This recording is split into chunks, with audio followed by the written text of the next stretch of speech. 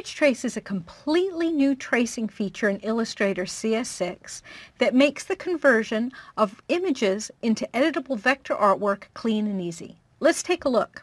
So with this image, the quickest way to get started with editable vector graphics is to go to your new Image Trace panel and just click on one of the buttons in the top.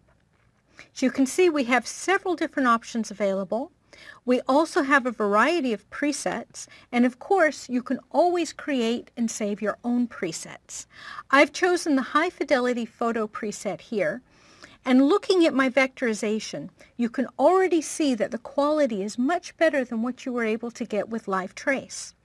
However, we do have an option available so that if you want to increase the number of colors, which I'm doing now, and increase the quality of the vectorization, it's quick and easy to do so.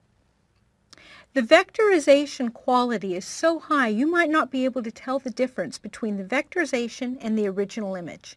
Just click on this eyeball to quickly see what your original image looks like. When you release it, we go back to the vectorization. Let's try another preset, black and white logo. And from here we'll go ahead and expand the paths. I'm going to hit expand, and you can see the quality of these paths is already much better than what we ever had available with Live Trace. There's less anchor points and they're far smoother, which means this is going to save you a lot of time in editing. So as you can see, Image Trace gives you beautiful results with a far more intuitive interface.